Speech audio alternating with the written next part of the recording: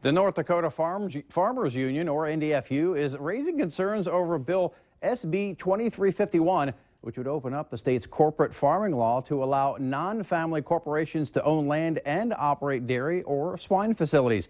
Senator Terry Wanzik of Jamestown says the bill will keep land in the hands of family farmers by including a 640-acre cap for corporate dairy and swine production.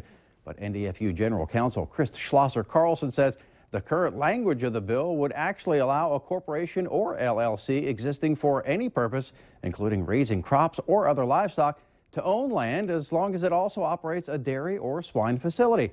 Carlson says while the bill would limit dairy or swine facilities to 640 acres, there is no limit on the amount of acres a corporation could own for any other purpose, adding that there is no language in the bill stopping a corporation from establishing a subsidiary or many subsidiaries, each owning a 640-acre dairy or swine facility.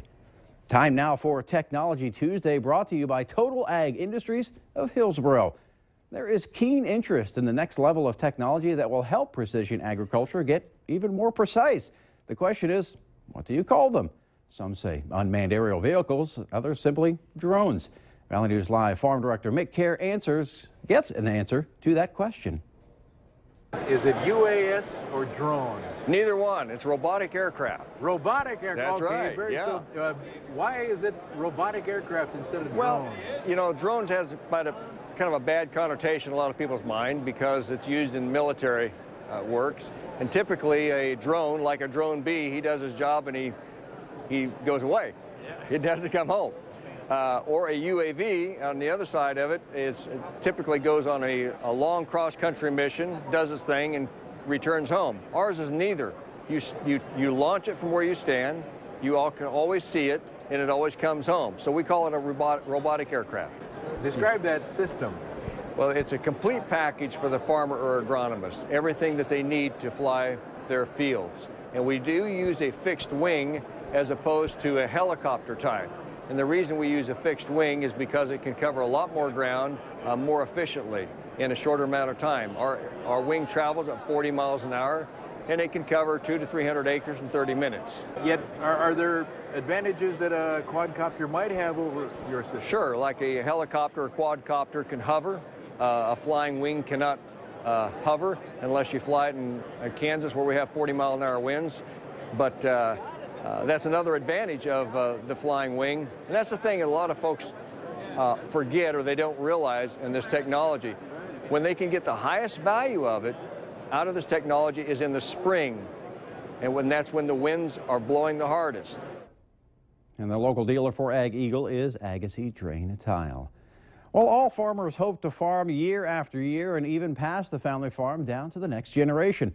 Now, all farmers grow food, but in the distant future, what will farms be like and what will they be tasked to do? Reporter Drew Reynolds takes you now to the country's largest indoor commercial vertical farm. Do not be confused by the drab facade of the warehouse in this Northwest Indiana industrial park. It's a farm, and it could well be the future. You'll find arugula and parsley, basil, kale, and other greens that grace our plates. We grow 9 varieties of lettuces. So you're Mr. Salad. I'll take that. I can be called worse. Here's some cilantro. He's actually called Robert Colangelo, the founder of Green Sense Farms, and this is how he does it. The light emitting diode, or LED. It gives you a very concentrated amount of light.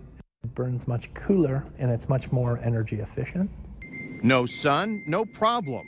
Researchers believe plants respond best to the blue and red colors of the spectrum, so the densely packed plants are bathed in a pink and purple haze, moistened by recycled water, bolstered by nutrients, and anchored in a special mix of ground Sri Lankan coconut husks. So you can grow plants inside.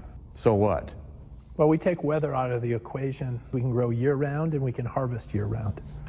That means that the snowbound Midwest consumer doesn't always have to look to California for lettuce in the winter or any other time.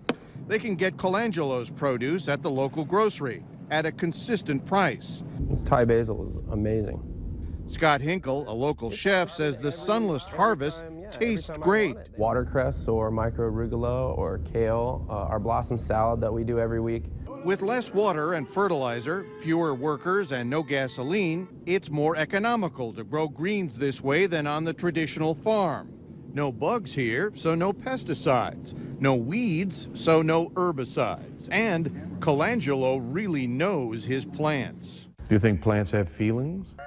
We do play them classical music just in case they do. Do you? Yes, we do. Is there a composer that they prefer? They haven't told us yet. If it's Metallica, I don't want to eat it. And as to whether he's cheating nature, We're making nature better. so let the music play. All right, coming up right after the break, we'll take a full look at your weather forecast.